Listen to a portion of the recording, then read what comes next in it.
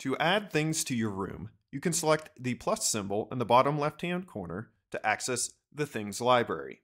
If you see something in here that you like, you can tap and drag it into your room.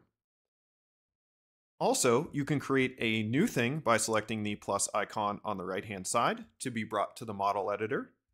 Or you could edit the thing that you just put in your room by tapping on it once and then selecting the cube to go into the model editor for that thing.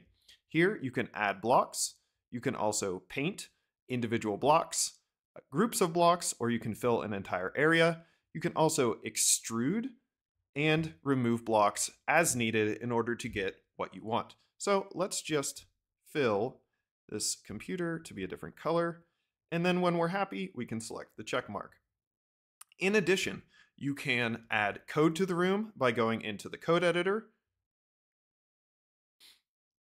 or you can also go into the properties panel for that particular object and change the style, any behavior, and then also any animations if there are multiple frames.